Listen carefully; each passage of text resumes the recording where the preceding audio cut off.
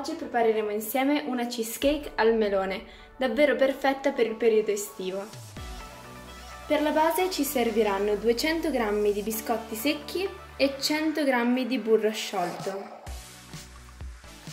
Per la crema ci serviranno 250 g di melone a pezzi, 300 g di panna montata, 120 g di zucchero a velo, 250 g di ricotta, 250 g di mascarpone e 12 g di gelatina in fogli. Per la glassa invece ci serviranno circa 300 g di melone, 80 g di zucchero e 4 g di gelatina in fogli. Iniziamo partendo dalla base. Mettiamo tutti i biscotti in un sacchetto.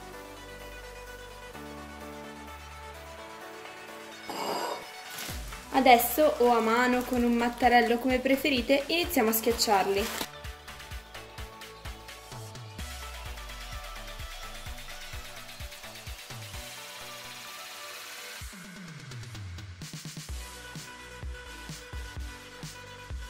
Una volta sbriciolati per bene i biscotti, li riversiamo nella ciotola.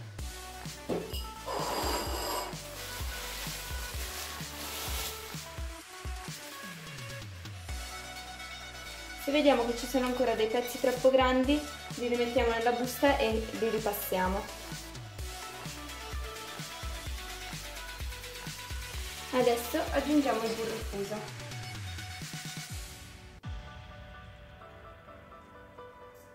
E mescoliamo bene.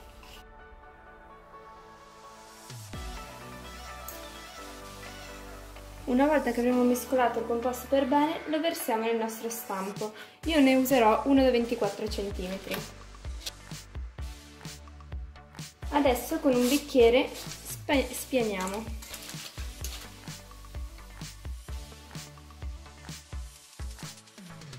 Una volta compressa per bene, la mettiamo in freezer per circa un'oretta. Procediamo con il ripieno. Come prima cosa mettiamo la gelatina a bagno in acqua fredda. Poi procediamo tritando il nostro melone.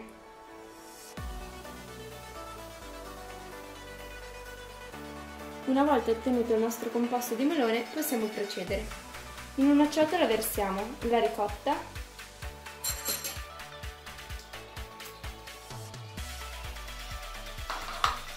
e il mascarpone.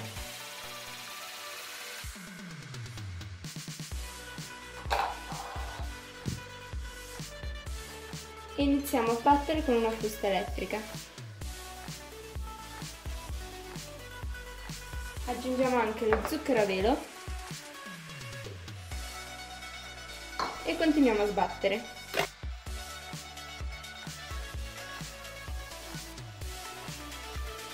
Adesso aggiungiamo anche la panna montata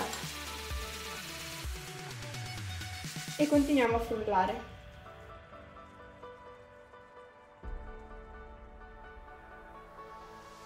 Infine aggiungiamo anche il melone.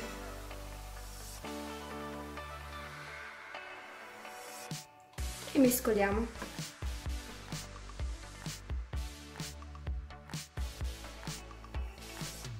Ecco qui il risultato.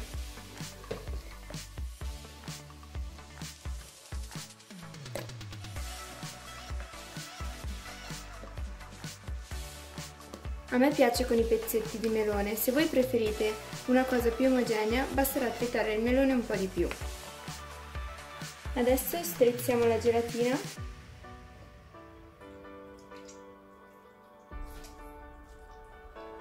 e la mettiamo in un pentolino con 2 cucchiai d'acqua.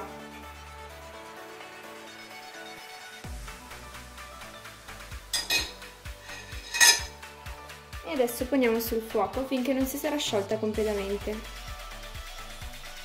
Quando la gelatina si sarà sciolta, la potremo aggiungere al composto.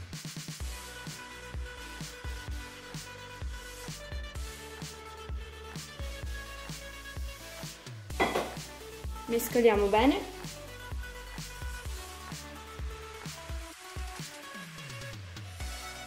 Ed ecco qui il risultato. Adesso riprendiamo la base dei biscotti e ci verseremo sopra il nostro composto.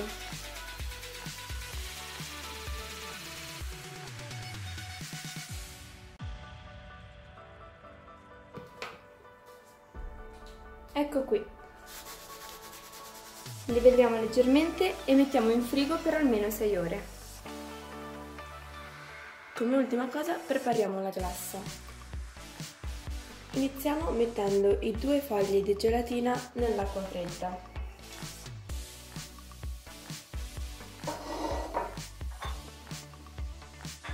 Adesso in un tritatutto, in un mixer, mettiamo 300 g di melone. Facciamo andare finché il melone non sarà completamente tritato.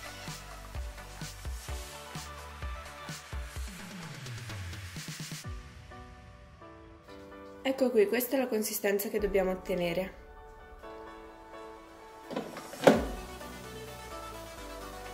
Versiamo il melone tritato in una pentolina. Aggiungiamo anche lo zucchero e facciamo cuocere per circa 5 minuti.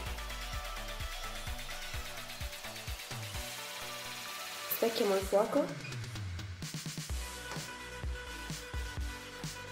e aggiungiamo la gelatina ben strizzata.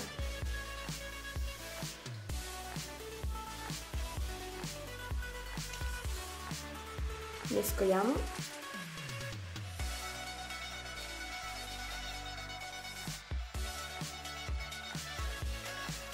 A me piace avere una consistenza più liscia, quindi con un mini primer andrò a frullare nuovamente il composto.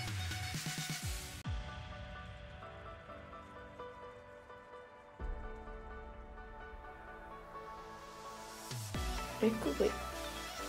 Adesso lasciamo raffreddare per qualche minuto e dopo lo andremo a versare sulla nostra torta. Per raffreddarlo più rapidamente io lo passerò in una ciotola, facendo passare il composto tramite un colino.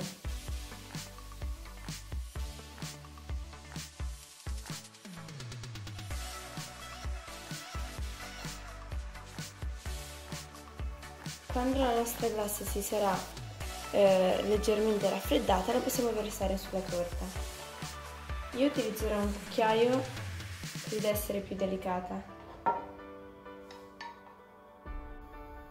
Una volta versata tutta la glassa, ecco qui il risultato.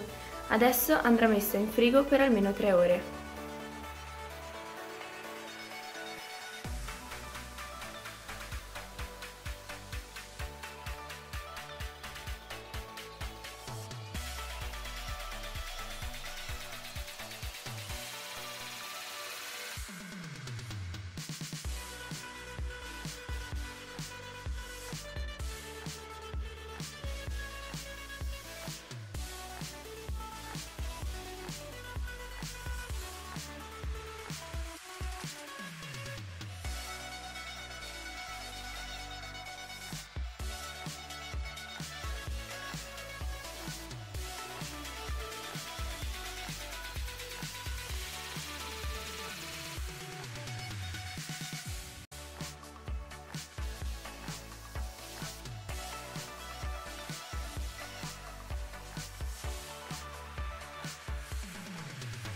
La cheesecake è un dolce davvero fresco, perfetto per l'estate.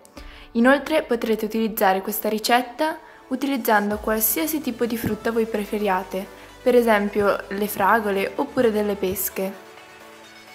L'unica cosa a cui fare attenzione è la panna, infatti se siete d'estate e fa molto caldo rischiate che questa impazzisca. Vi consiglio quindi di lasciarla in frigo per diverse ore e poco prima di utilizzarla di metterla in freezer per qualche minuto. Vi vorremmo chiedere un favore. Abbiamo visto che il 95% di voi guarda il nostro video senza iscriversi al canale. Per poter andare avanti abbiamo bisogno della vostra iscrizione. A voi non costa nulla, mentre a noi cambia molto. Quindi cosa aspettate? Iscrivetevi al nostro canale!